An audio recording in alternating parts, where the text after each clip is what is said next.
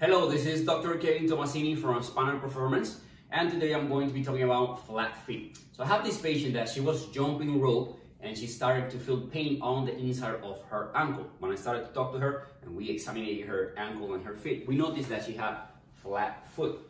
Okay, so what is that? So that is why when you don't have this arch right here on your feet. And what that means is that your feet will be flat on the floor when you put weight on it, and that would cause eversion of the foot, so the foot will turn in. That's called foot pronation. And that can lead to tension on the muscles and tendons that attach to this area. So when she was jumping, instead of the foot going like this, it was going in, like that. And that caused tension on the tendons, and that lead to a strain and pain on this area right here. Specifically, the posterior tibialis muscle that goes from here and attaches there. The flexor digitorum, this is the muscle that curves your toes, and the flexor hallucis, this is the muscle that curves the big toe. When you have this, that can lead to problems on the knees, because most of the time when your feet invert, they go in like this, your knees will go in as well. That put pressure and tension on the tendons of the knees. That can cause problems of the hip, because the hips are going to be in an awkward position. And that can cause problems on the low back, because most of the time your pelvis will tilt anteriorly, and that can cause pressure there.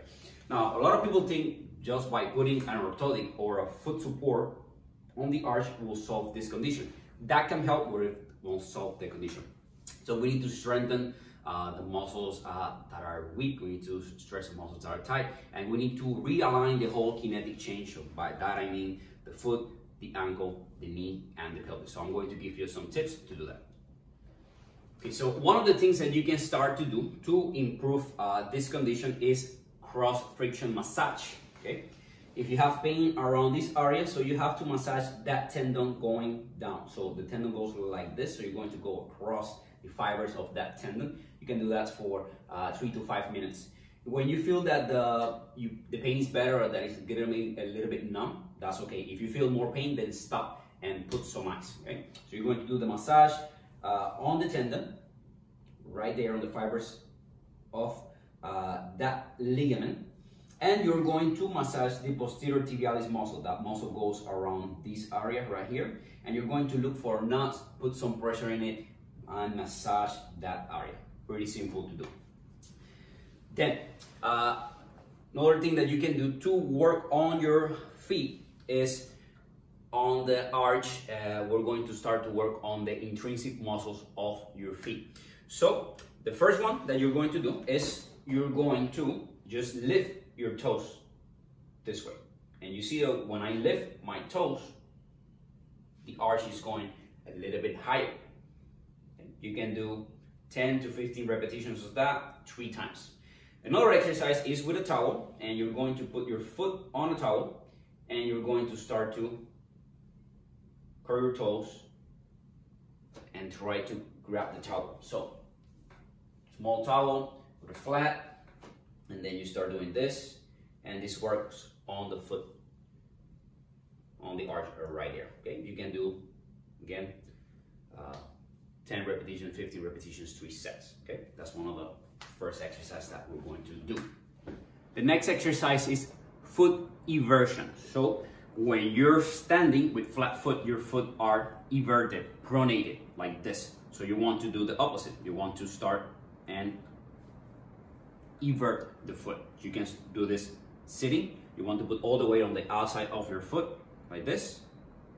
Or you can do that standing, going like this. And even you can do with one foot if you have the balance, a little bit more difficult, and you go like this. Pretty simple to do. Another exercise that you can do to improve the strength of the tibialis posterior muscle is with a tennis ball. You're going to put the ball in between your feet, right there, around the calcaneus bone, right there, and you're going to squeeze that ball, and you're going to go up like this. You can do this standing, so put the ball in the middle right there on the calcaneus bone, and then you're going to go up just like that. Do 3 sets 10 to 15 repetitions. Now for this exercise, you're going to go to look for some stairs, and we're going to work the posterior tibialis muscle. Pretty simple exercise to do as well. So, going to go on the ball of your feet, and you're going to go up and down. First, you want to stretch the muscle, stretch your calves, stretch the soleus muscle, stretch the posterior tibialis, and then after that, you're going to go all the way up and down. Okay? That's for the tibialis posterior muscle.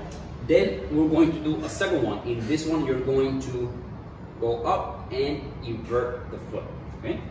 So this one is better if you do it with one foot. So we're going to do this.